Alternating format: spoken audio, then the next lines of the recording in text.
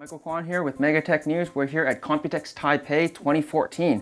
We're here at the Securifi office, and some of you might know them from the original Almond router with this touchscreen interface. It's a very unique kind of product, but now they're getting ready to launch the follow-up, which is called the Almond Plus. You might know it from the Kickstarter campaign. They were able to raise over $850,000 from over 7,000 backers all around the world. And there's some great features in here, both from the home automation side of things and for ease of use for the router. So let's have a look at what it has to offer.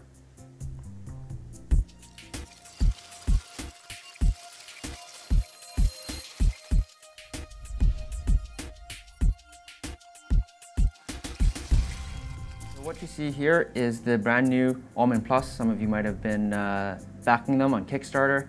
I know it's been a long wait, but they said that they're finally getting ready to push it out to you. So what I'm going to do is go over some of the key features. Like the original Almond, it comes with the touchscreen display, which makes it really easy for you to go through all those kind of settings without having to run back and forth between your computers. Whenever there's a new firmware update or anything like that, you don't need to go back to your computer to dial into the IP address and go through the web UI.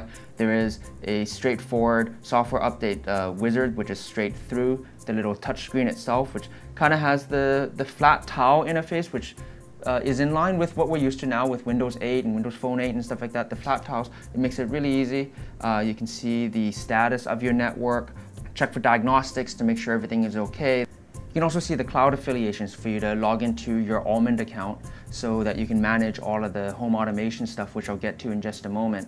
One thing that we learned while here at Computex Taipei is that the Almond Plus has gone through quite a few changes since the Kickstarter campaign. They've upgraded a lot of the hardware. What you find is they went from a 2x2 configuration to a 3x3 for the network. They've upgraded the processor. They've added in more RAM and all this kind of stuff because they understand that running an AC network and doing all the home automation stuff, it requires a lot more horsepower than what you would find with more of a normal kind of router. So they went through the process of upgrading a lot of the parts so that it would be able to handle that. And going with the more compact design, they've also changed to a heat pipe cooling so that you don't have an active fan. It keeps the noise down and there's fewer parts that can go wrong. One of the more exciting aspects of the Almond Plus is all the home automation stuff. So you might be familiar with the system from Belkin that they call Wemo. It's the same kind of idea, but what Securifi has done here is it supports a broader range of products from a lot of different companies. So they might be approaching their own kind of sensors and things in the future, but for now, you can connect it with pretty much anything from that uses the Zigbee or the Z-Wave standard. So there's a broad range of products, anything from a basic power switch. It supports light dimmers. You can use a thermostat. There's the automated power locks, door sensors, and flood sensors.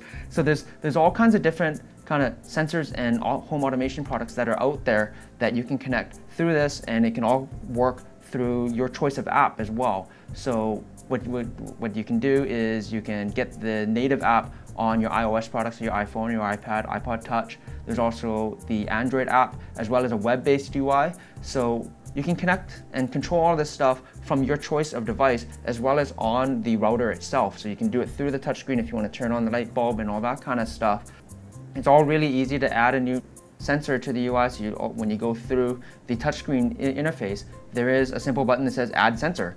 And depending on the product, the way that you connect it to the sensor, because they are using Zigbee and Z-Wave from different companies, there are different ways to connect it, but there is the UI here that makes it really easy for you to add to your network, and then you can have control through your laptop, through your tablet, through your smartphone, and everything is really easy. So what we've been told here in Taipei is that they're finally ready to go into production. So the first production run of the Almond Plus will be kicking off the week after Computex, and then they'll be shipping them out in waves to all the people that we're so happy to support them on Kickstarter and back the project. The hardware itself is pretty much complete and is ready for the production run.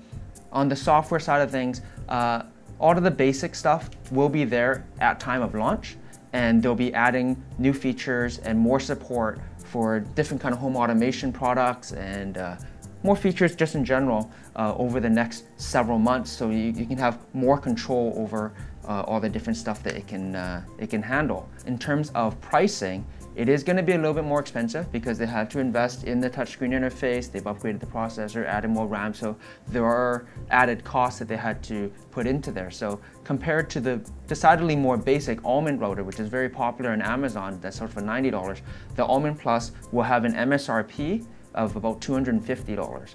That gives you a good overview of what you can expect from the Almond Plus over the next little while. I'm Michael Kwan with Megatech News. Make sure you stay tuned to our YouTube channel, and we'll have a lot more great coverage here from Computex Taipei 2014.